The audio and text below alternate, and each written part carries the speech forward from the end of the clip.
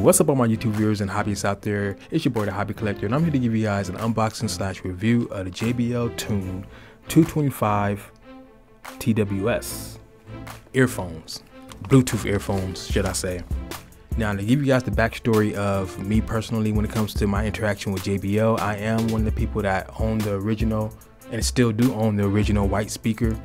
At the time, no one have ever heard a speaker that loud, that clear, with that much bass and just booming like that from just a small device. So that's what JBL, you know, JBL is one of those people that's a grandfather of these loud, small speakers. So, and then I moved up from the JBL original speaker to the JBL Extreme speaker, which I actually got a somewhat recent review up on YouTube. You can search for that. And then I also got the Extreme 2 review. You know, a buddy of mine had got that, picked the Extreme 2 up because he loved mine so much. And that review is kind of interesting when I put those two versus each other. So check that out too. And also I own some JBL Tune on ear headphones.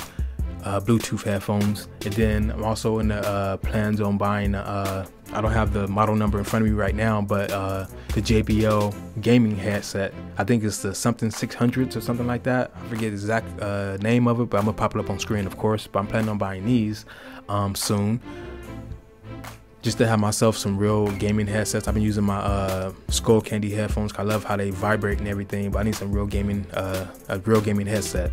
Now, on to the main star of the show, the JBL Tune225 earphones, wireless earphones. How do these match up to the JBL name? I would tell you like this, to be straightforward and blunt with you, they do not match up at all. Like, this is a shame that these are called JBLs. You're looking at a JBL fan. Like, I'm a fan of JBL. Every single time I see a speaker or something that has sound and it happen to say JBL on it, I'm like a little kid instantly. Like, I want to see what it's about. I want to, like, when I seen my first JBL sound bar, I'm like, wait, what? JBL makes a sound bar? Oh man. So like, JBL got a lot of us like that, like, cause we're the original ones that was using JBL when it first came out. You know what I'm saying? You got to understand, I'm one of the people that was using these speakers when they first came out, when they first was hot and people was going crazy over how loud these damn speakers are. So JBL is known for its loudness. You know, these are not loud at all. Let me go ahead and get to the details of what I'm talking about. So these are directly inside your ear. They're earphones, right? So how come when there's sounds around me, I can hear every single sound, everything? So the upside to them being like I can hear everything around me and stuff is the fact that I can hear everything around me. Even with my music on, I can, for the most part, I can hear, like, if it's loud, I can hear around me. Now if it's too loud, like I was using them at work inside the cooler, you know, because like I said, your boy be doing boss moves, so I'm inside the cooler, you know what I'm saying, giving direction and just orchestrating stuff and organizing things in the dairy cooler, and the dairy cooler refrigeration be on at all times, and I could barely hear my music at full blast. How do I have my volume up at full blast and I can literally barely hear my music? These are earphones inside of your ear and I can barely. And I was tripping. I kept on pulling my phone in my pocket, turning. I'm like, is something wrong with my volume? Like, what is going on? How can you barely hear music that's inside your ear directly? But I feel like this is the perfect environment that these are for. I feel like these are good for if you're always inside a busy environment and you need to hear things and stuff like that. And don't get it twisted. Don't write these off completely right away, because it's not like they're super quiet. They're loud, but just not loud enough. Especially isn't loud compared to what JBL, you know, the name that JBL made for themselves and stuff. Like, this is not a JBL product in my opinion, like, because it's not JBL sound. You know, like, the sound quality is decent, but it's not thumping. You know, they don't have no bass inside it. Like, these earphones these days, they know how to orchestrate them to where they have like a little bit of bass sound to them. These don't have that. You know, it sounds good, but that's about it. It sounds good. If I were to give it out of 10, I give it a 7 out of 10. And so let's go ahead and get to the details of the case and everything, the charging and everything. They're pretty sure at this point everyone are seen and understand how these earphones and stuff work. You put them inside the charger can charge them up about 2 to 3 times. There's light indicators on the case itself to let you know how charged the case is. There's a total of 3 lights, of course, low, medium, high, and then the earphones themselves, which I actually like. My first time seeing lights on the earphones. You wouldn't even expect to even see a light shine from that spot right there. It looks kind of nice, to be honest with you.